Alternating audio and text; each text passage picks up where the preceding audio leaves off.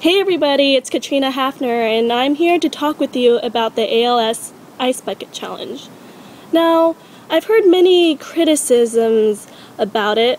First off, I discovered this on Facebook when one of my former neighbors posted a video of herself dumping a bucket of ice water on her. I thought it was just some weird sorority thing, but then I noticed more and more of my Facebook friends doing it. And then I also saw celebrities doing it.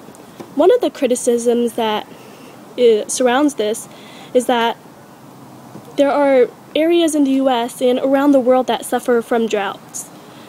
I don't know if this was in response to this or if they had already thought about it, but the organization says on their website that they don't necessarily want people doing this if they are in an area of drought. So I guess that's good to keep in mind. It's not like people are forced to do this. Another thing is, why can't people just donate? Well, this is a very, very clever marketing tactic. Because all these people are challenging each other, more and more people are becoming aware of the disease of the organization, and they even made over $8 million in a single day.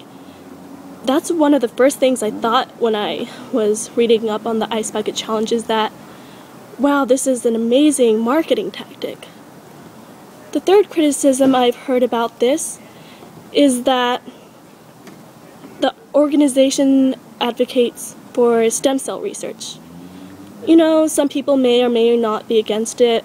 I personally don't have anything against it, but I guess if you are challenged and you are against stem cell research, there are always other organizations to donate to.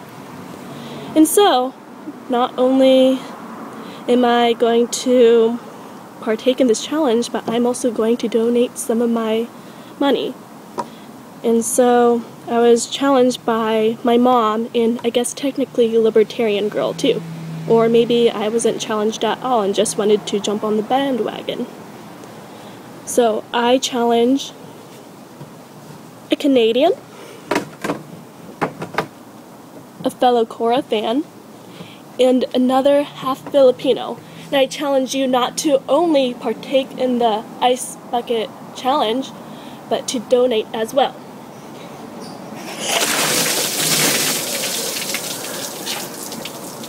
Thank God I have so much hair!